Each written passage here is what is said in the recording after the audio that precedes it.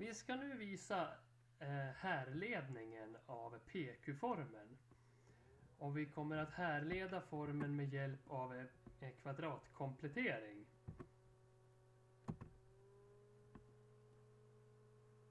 Vi har då en ekvation x² plus px plus q är lika med 0 som vi kan lösa med pq-formeln. Och vi börjar med att subtrahera q i både vänster och höger led. Då får vi en ekvation som ser ut på det här sättet. x² plus px är lika med minus q. Vi adderar nu en faktor p halva i kvadrat i både vänster och höger led, så att vårt vänstra led kan skrivas som en kvadrat. Vi får då x² plus px plus p halva upphöjt till 2 är lika med p halva upphöjt till 2 minus q. Och vårt vänstra led kan vi nu skriva om med hjälp av kvadreringsregeln. Vi får x plus p halva upphöjt till 2.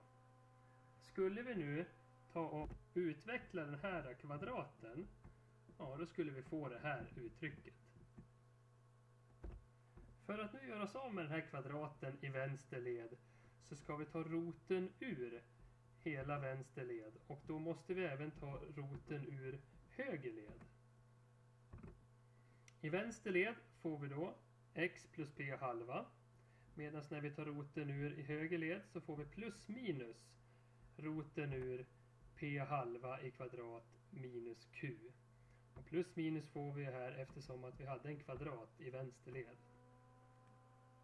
Slutligen så vill vi få x ensamt i vänster led, och då får vi göra oss av med den här plus p halva.